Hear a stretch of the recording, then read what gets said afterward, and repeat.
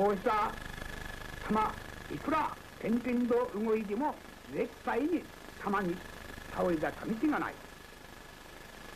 すなわちこの玉の姿となり、玉の気持ちとなるならば、人間もこの玉のごとく円満につくというものを完成することができると私は考えたのである。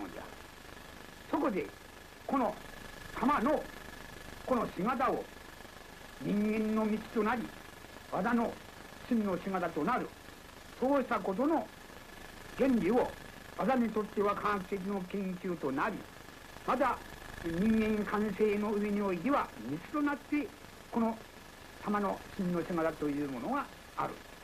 すなわち円満であればあるほど全て社会が発達し、またそこの無理のないところに本当の真の道というものがあるのではなかろうかと考えなのである。そこで私はどこまでもこの玉というものを研究した結果、指導原理を考えた。その指導原理は何であるか。すなわちおしゃば回り近場斜めというところのこの玉の姿というものを私は常に研究した結果、これを私の柔道の指導原理としたのである。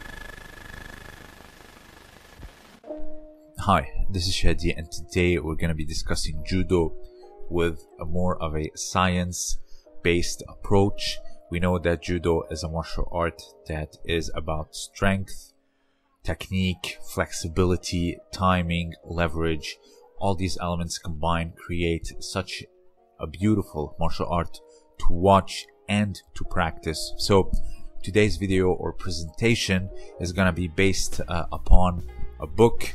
It's called The Secrets of Judo by Jiichi Watanabe and Lindy Avakian. So what we will do is study just a little bit of the scientific terms and understand the types of force that are used in Judo. It's not just either technique and sheer brute strength or sheer brute strength, but there is a middle way, and today we're gonna see just how we can understand Judo better. So here you have, first of all, the force of momentum. You have friction. Now first let's start with momentum. So momentum is momentum plus muscular force beats muscular force alone. You have someone who is very strong trying to push a nail into wood. It's going to be incredibly difficult, as you can imagine, but with the use of a hammer, where you can have a lot more velocity into hitting down the nail is going to move far faster and far easier. They give an example of the okuri ashiharai, where you are using your leg and their leg to send away the far leg with ease, relatively effortless compared to just trying to hit the leg alone. So this is okuri ashiharai. As it is moving, sliding foot sweep, you send one foot towards the other, kind of like the principle of the billiard, and then both feet are just sent away and effortlessly the opponent goes down to the ground. The ashiharai relies more on less of friction, and I will explain it later. So here you can see okuri ashiharai using momentum in order to sweep the far leg. Now, what is momentum? So momentum is weight times velocity. So picture a huge rock that is crawling on the ground with some, miraculous force.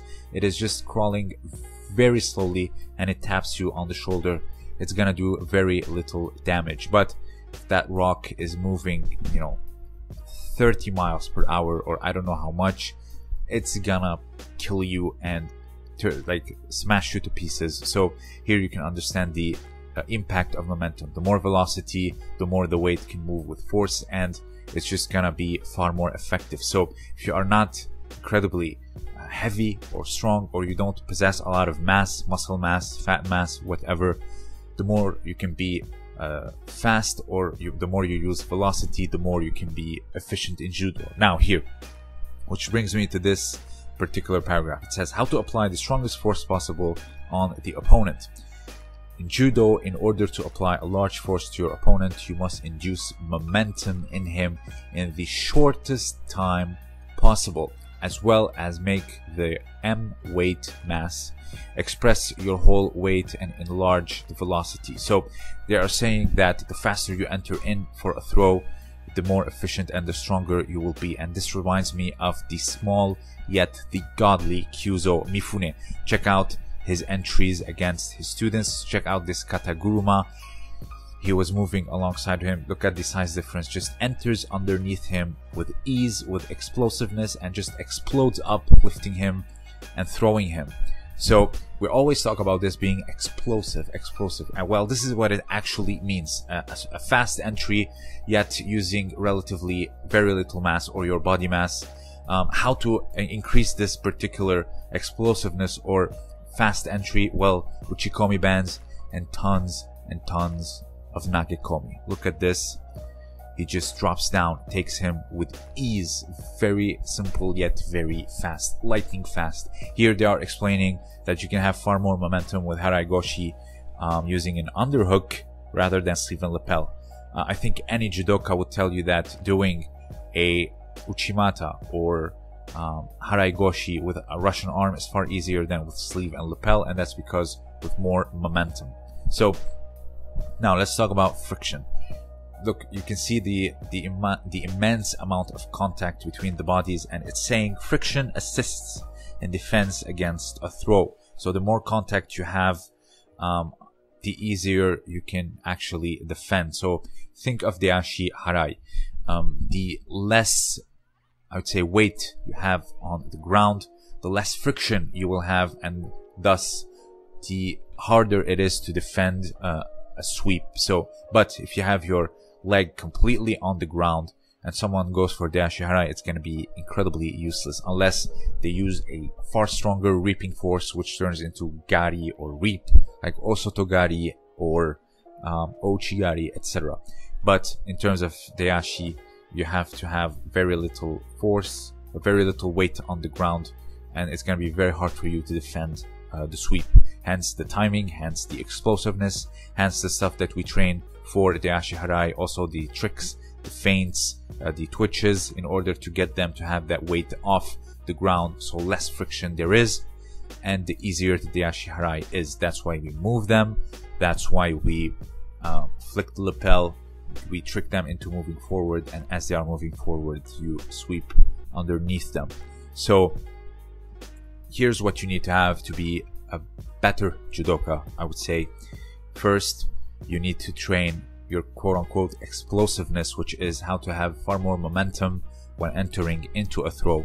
You do this through Nagekomi bends. You do this through endless repetitions of Nagekomi with a partner on a crash mat, etc. Of course, take care of your uke.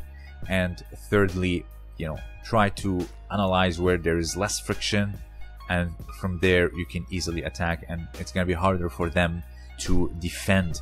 So this book is incredibly large and has so much formulas, and I felt like I was opening my old physics book back in high school. So if you are someone who is still in high school, very good in physics, or you are an engineer or studying engineering, I bet you will enjoy this book quite a lot. It's again The Secrets of Judo, and I know that I'm in my last video about the strength and the old school strength training, where they are doing more explosive training, cartwheels, handstands, walks, etc. And I said that become limber and focus more on your technique, then add the strength. This is what I was talking about. So I understand that strength coupled with technique, with momentum, with explosiveness, velocity, etc., it's going to create a monster. And there's for example, this is why we went from Kano and Mifune to guys like Kimura. So Kimura understood technique, he understood endless repetitions, he understood velocity, and yet he added strength to it, and this is why he was just an absolute monster. I'm not saying strength is bad, but I would say your priority should be velocity, it should be accuracy of technique, it should be countless repetitions. It's far better than, I'm gonna become incredibly strong and thus my grappling will improve. To me, that's not how it goes. Can strength be added into the equation? Of course, it is part of the equation, but you know, if you have far more velocity, you know, strength as you get older and older, you're gonna rely more on your countless repetitions over the years rather than your strength. So this is why a 65-year-old veteran is beating guys who are 20 and 25 through decades of experience and decades of repetition and velocity and explosiveness, quote unquote, which is now we know that it's far more momentum. So if you have anything else to add, let me know down below. Also, consider supporting me on Patreon. I have exclusive content for the patrons only. I post there once a week. So your support would be greatly appreciated. Of course, don't forget to check out Josh Simon's shop in the description as well. And I'll post a link for this footage in front of you. This was Shadi, and thank you for listening.